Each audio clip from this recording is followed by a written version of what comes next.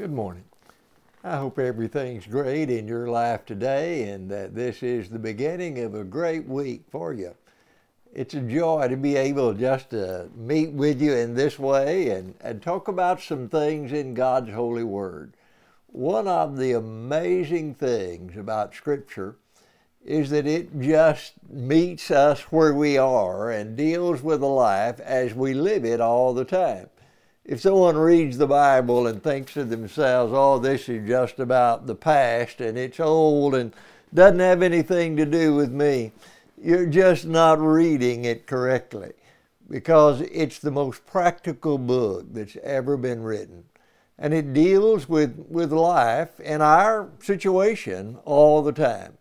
I want to think with you about a very intriguing verse in the Bible in Galatians chapter 6.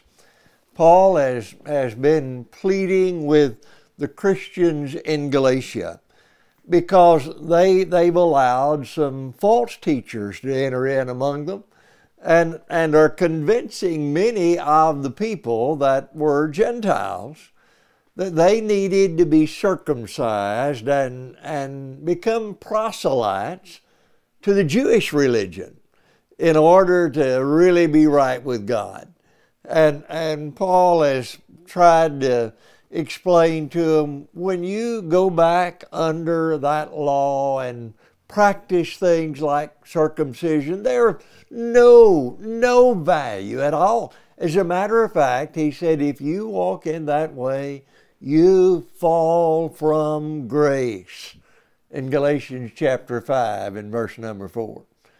By the way, if someone tries to tell you there's no way anyone can fall from grace, they might ought to go back and read Galatians again, because people there were falling from grace and had begun to make laws where God hadn't made any at all. And Paul pleads with them, in essence, to build your life around the cross of Christ. I've been crucified with Christ, he says.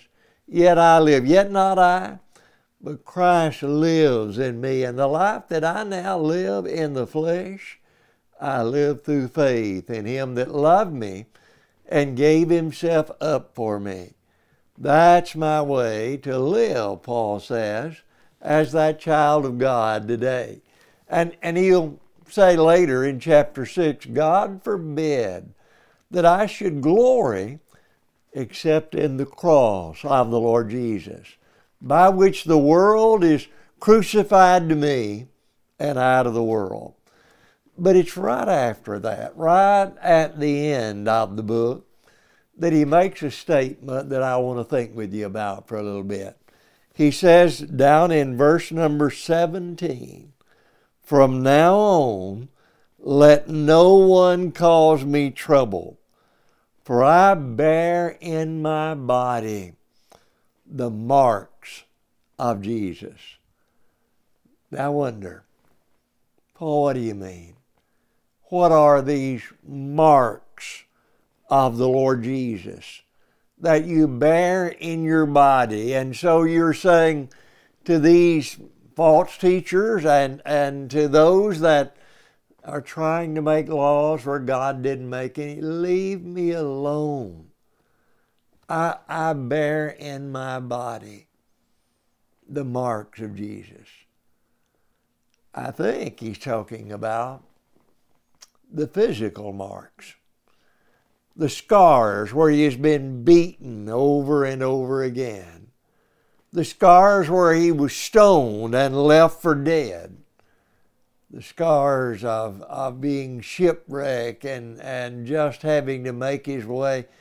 His body is full of scars from all kinds of things that he's gone through in his service unto God, his commitment to the Lord, his work as an apostle of Jesus Christ. And so he said, listen, I have these marks all over me. You can look at my face and see the scar where a rock hit me. You can look at my back or my arms or my hands and see the scars, but not only of the stones, but of the stripes where I've been beaten. I bear in my body the marks of Jesus. Let me ask you something.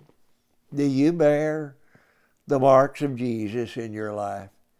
Can I see in you the scars where you've gone through things in living for the Lord?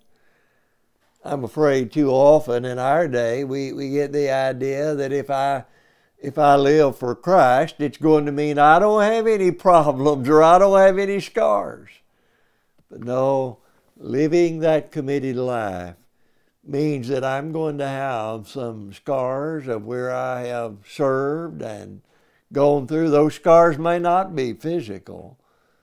They may be spiritual. They may be emotional. They may be dealing with the hurts and the problems that we've gone through. But when we live the life God wants us to live, we will bear in our body those marks. Paul said, leave me alone. I have the marks of Jesus in my life.